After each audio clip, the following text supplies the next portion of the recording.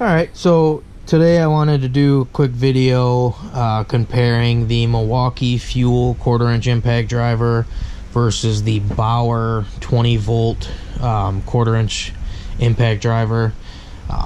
Some might say right off the bat this is an unfair test. This Milwaukee tool is considerably more money than the Bauer tool, but I wanted to do a comparison running some 3-inch standard lags with a impact rated driver in some pressure treated wood, just to see how they compared to one another.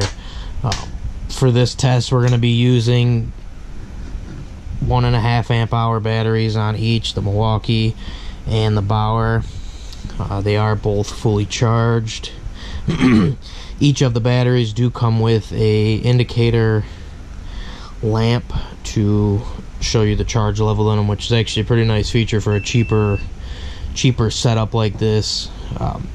The Bauer setup, I picked up the tool, the charger, and the battery. It came in a bag for $69.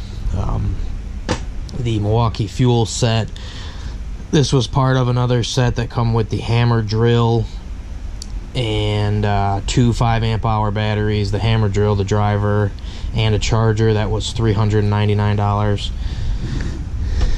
So first thing I want to show you guys is the voltage level of these batteries.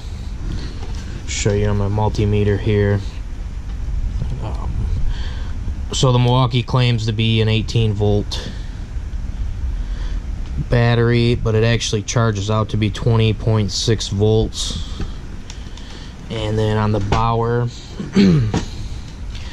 the Bauer is 20 volt battery also, and that one charged to be 20.7 volts. So pretty comparable to what they actually, finish charging at. Another thing I want to show you guys is the chargers I have here. When I just recently bought this maybe an hour ago, I immediately put this on the charger, and I put the Milwaukee battery that I had on the charger. The Milwaukee battery finished considerably faster than the Bauer did, and they were both at the same level with the light here. So if you look at right here, the Bauer is rated for 1.7 amps output, and the Milwaukee battery charger, this is their standard M18 charger, which also charges their 12 volt series. The output on this one is going to be 3 amps. So right off the bat, this is considerably faster than this. Again, I know this is more of a pro grade tool. This is more of like a DIY homeowner tool. But again, I just wanted to see performance wise how it stacked up to it. So this Bauer tool, it's approximately 2 inches longer this way. The height on the tool is actually about the same. The diameter in the back cap here is roughly the same. The Milwaukee has one LED light right here, quick disconnect, chuck, comes with the belt clip. I think the Bauer might have come with the belt clip also, but I didn't put it on there. The Milwaukee also came with the bit holder installed. On the Bauer, you also have LED lamps. You got 3 of them right here. I kind of like that setup here better on the Bauer. It seems like you'd get better light output. Again, I haven't used this in that situation I actually see, but just looking at it, it does look like it would be better to light up the area. So one thing with the Milwaukee that I noticed whenever I bought it is typically you have to pull this collar forward while you're trying to insert the bit inside to get it to snap in there. With this Milwaukee, you just got to push it. That's locked in. And then when you want to release, you pull the collar forward. The Bauer here, you have to pull this collar first to get it to go inside of the indentation to hold the bit. Not really a big deal, just something that I noticed. So let me set up the 4x4 treated lumber, and we'll put each tool to the test. We'll continually run screws, these 3-inch lags in the 4x4 lumber until one of them dies, and then we'll compare who got the most screws out of each. Alright, so we're gonna start with the Milwaukee driver first.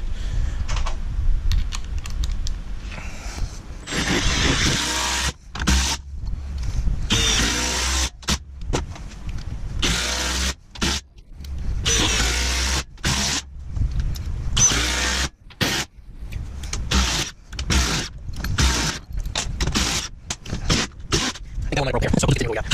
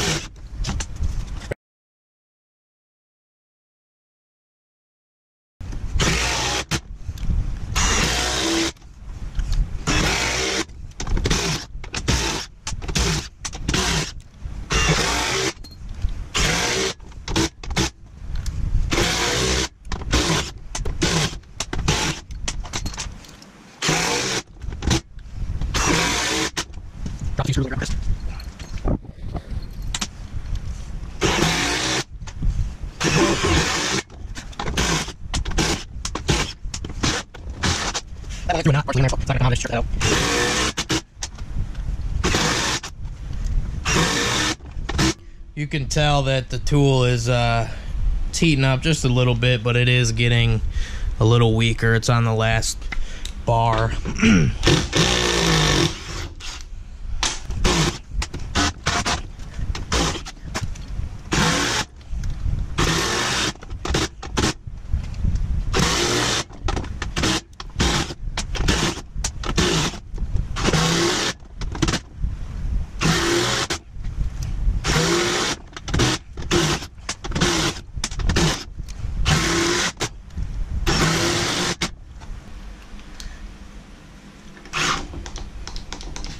That's it. As you can see, the flashing lights on this one means that it's actually overheated. So let's see the temperature on this. So the back half, it looks like we're 115 degrees.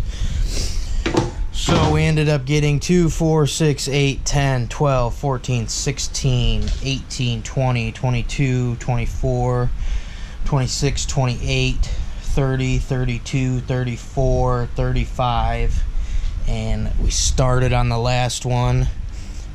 So that's 35 of them, and we also took out 33 of them because those two ended up getting stripped out or accidentally ran it too far down. So let me load up a new fresh piece here. This is from the same exact piece of lumber that I just went and picked up at Home Depot. They're not two separate things. I ended up cutting it down to the 30 inches. And let's see how the Bauer does. Okay, so now we're set up. We got a fresh piece of wood here. Let's go ahead and do the same test with the Bauer. One thing I noticed whenever I reset the test here is, you know, just from this sitting here, it does still have a little bit of juice left in it. I think we could probably get a few more, but I ran this until it stopped. With these lithium tools, they have a protection in them so you don't end up overheating the lithium and causing any issues with that. So this is probably going to have the same type of thing, so we'll run this until it stops also.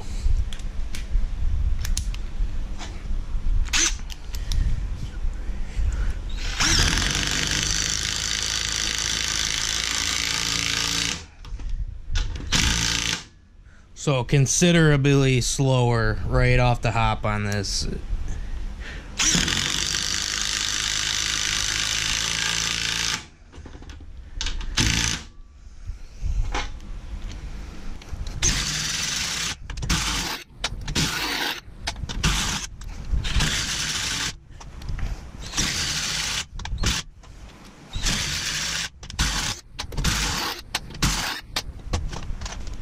So let's check out the battery life. Still got 3 bars on there after those 6 holes.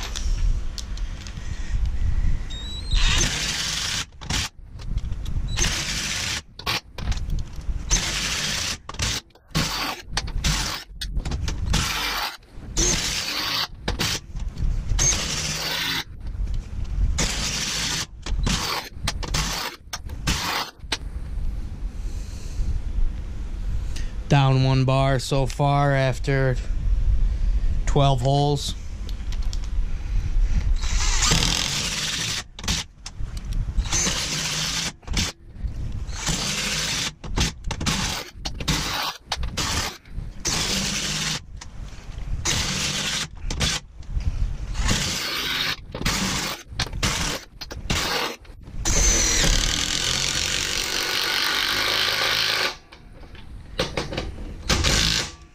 This thing is starting to slow down. You can tell it's getting a little warm.